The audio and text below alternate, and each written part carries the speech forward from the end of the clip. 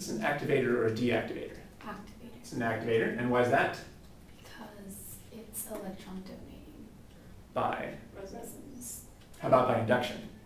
Withdrawal. That's right, but usually resonance beats induction. So by resonance, this is electron donating. How would we show that this is electron donating?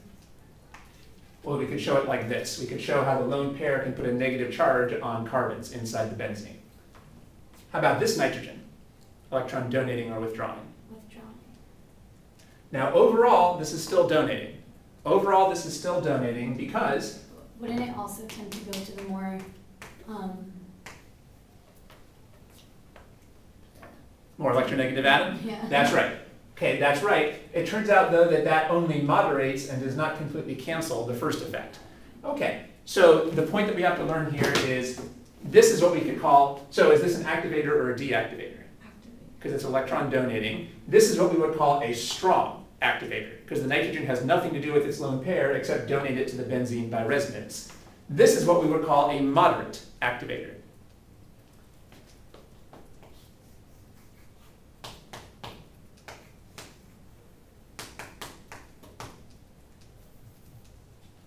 I still have this.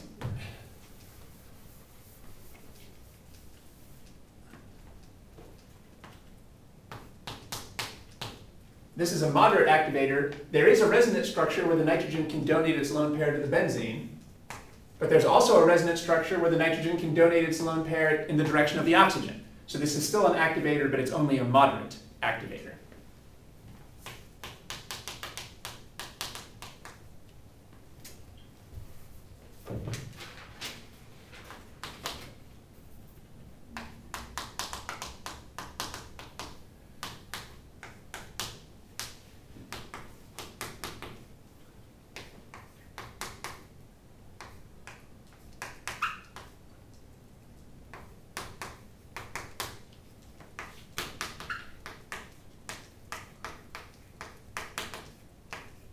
So here's a little taxonomy of all the different types of activators. These two are very strong activators, and OH or NH2 groups are very strong activators because they have nothing to do with their lone pair but donated by resonance. However, if there's another direction that you can donate your lone pair away from the benzene, that makes you into only a moderate activator. That's what we have down here. And we've also seen that alkyl groups are activators, but they're only weak activators. They only have that hyperconjugation effect for donating electrons. These all are activators, but there's a hierarchy of some that are stronger than others. We talked a little bit about the hierarchy for deactivators. We talked about what's the strongest type of deactivators, well, especially nitro groups. What's the weakest type of deactivators? Cl and halogens. Halogens, that's right. Halogens are the weakest deactivators. And then most of the other things fall into kind of the moderate deactivators. Well, here's the hierarchy for activators. Incidentally, what type of functional group is this? Amine. Amine. And how about this? Amide. Amide. So the point is that we have made this less electron donating by turning it into an amide. That's actually, have you guys started the amino acid and peptide part of the course yet? Yes. One of the I'm sorry? And we're very confused on that. Ah, okay. Well, hopefully the videos that I have up might help you a little bit there. But one of the most important things there is amides, because peptides are held together by amide bonds. And the key thing is that amide nitrogens don't behave like amine nitrogens. And the reason is this extra resonance structure.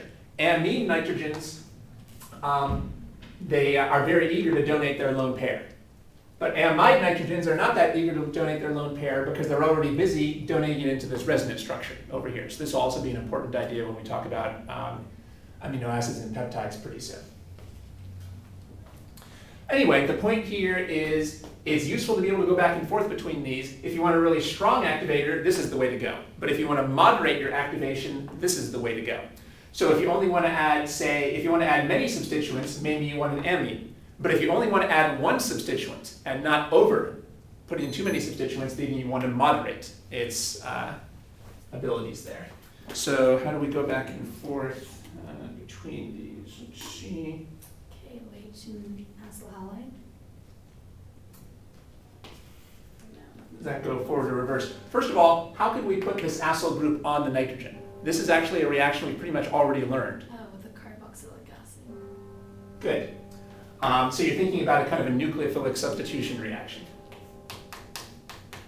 That would probably work, However, carboxylic acids are not that reactive, and there might be acid-base reactions. CL. Pardon? With CL. That's right. We want the most reactive carboxylic acid derivative we can use. Well, we know that the most reactive carboxylic acids are the acyl halides. So if we really want to put this acyl group on, the way to get this to work the best is with this reaction.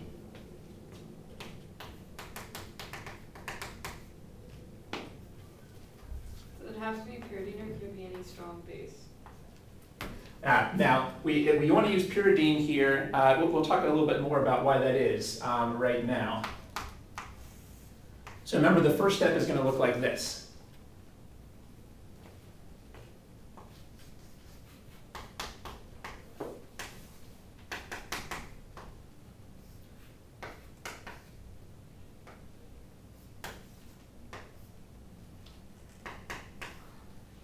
And then what would happen?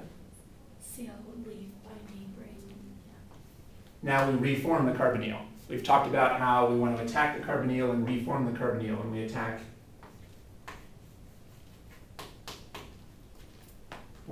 carboxylic acid derivatives. Are we supposed to use equilibrium arrows for this? This reaction? Let's see. Well, let's talk about that in a second.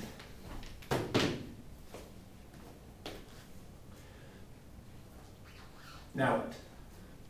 Now you're going to do the Cl minus is going to steal an H. Yeah, we don't want to leave this with a positive charge.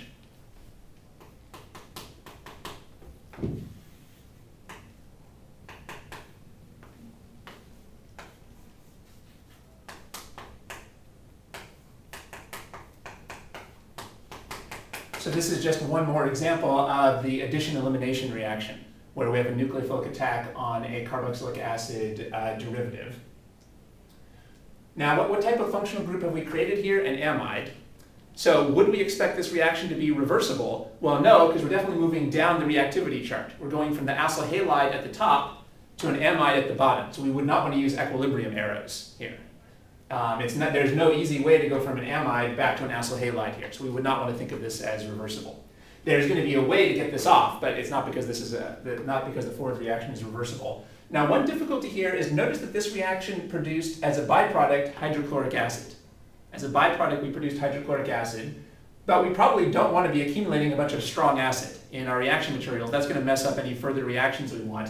That's the purpose of the pyridine here. Pyridine is a base. We're just adding some extra base just to soak up this acid and neutralize the acid that's being produced. So that's a minor technicality, but that's something that you might be expected to put in your reagents. So could it be any strong base, or does it have to be pyridine? Usually people use pyridine. And this actually is not a strong base. It's not like hydroxide, but it's strong enough to mop up this hydrochloric acid over here. I'm sure other weak bases would work too, but the standard base to use here is pyridine. So the Cl minus would still take it in the pyridine, or could the pyridine take the H?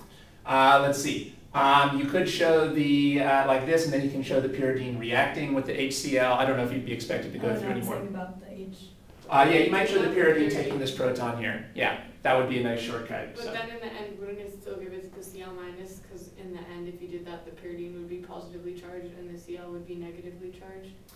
Let's see, I don't think so, because remember, this is a strong acid. This doesn't like. You wouldn't have the H on the Cl, so it wouldn't be a strong acid.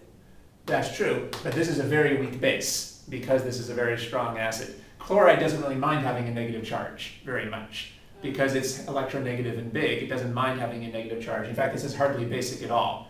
That's the whole reason why this is a strong acid, because chloride, negative chloride, is pretty happy. So it doesn't matter if you have an ionic bond between pyridine and positively charged pyridine and Cl minus, or if that's the way. That would be the best way to write it. Yeah. I'm sorry, you were saying? So it doesn't matter if you produce HCl or positive pyridine and negative Cl. Yeah, I think it's usually written something like this to show that the pyridine is protonated and then the chloride is the counter ion to that. So yeah, we normally think of the proton being on the pyridine and the chloride is just the counter ion to that. So you don't get HCl. Actually. That's right. That's the whole point, again, of putting in the pyridine, to prevent the HCl from accumulating. We don't want to accumulate that strong acid because that could mess up other reactions we were trying to do. Those are all just technicalities. But anytime you have a reaction that's producing hydrochloric, you might be standard to put in a base like pyridine to soak that up.